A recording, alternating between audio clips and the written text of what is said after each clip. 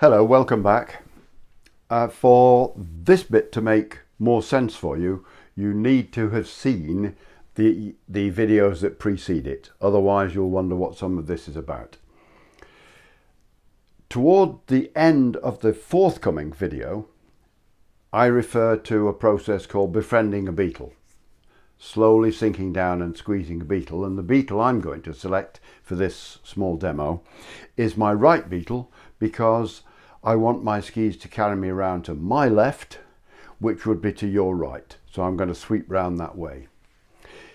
In order to do that, I need to give some preference to my right hand beetle, and in order to do that I need to take some part of my mass and place it over the beetle. Physics demands that. The way you normally see this demonstrated is folk will say, well, you need to lean over onto that foot to squeeze that beetle.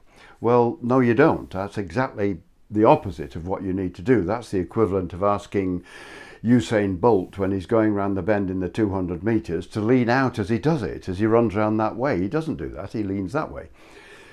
So the way to do it is this, and if you become very expert at doing this precisely, it will make such a fantastic difference to your skiing. So here we go.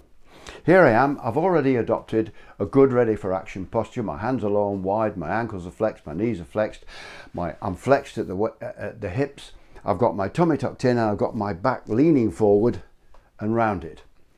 All I now need to do is this. I need to place my head over the beetle I want to give some preference to. Nothing more than that. A very slight twist of the torso to place my head over that. Now look what happens. These are the good points that happen. Watch my left hip. As I do that, it does two things. Number one, it moves inboard of what will become the forthcoming arc, moves inboard of it, and it also advances slightly ahead of the outside hip.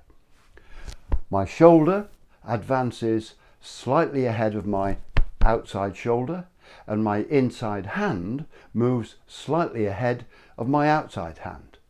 That posture, sweeping round the arc with your left, with the inside half of your body, if you see what I mean, the half of your body that's on the inside of the arc, leading, having that leading like that.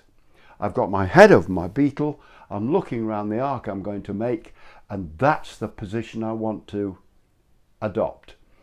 Now obviously it's going to be a lot easier to do when you're in your bedroom and you're practicing this in front of your full-length mirror than it's going to be when you're on the slope. But the more you practice that, the more you get in front of your bedroom mirror and you get that feeling, and you can feel a little extra pressure under your right hand beetle, under your right hand big toe, then the more easily you'll be able to do it when you get on the slopes. And it will make a phenomenal difference to the quality of your skiing and your feeling of stability as you go around the arc.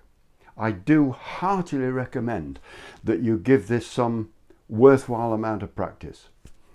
Hope you enjoy it. It'll take you a long way.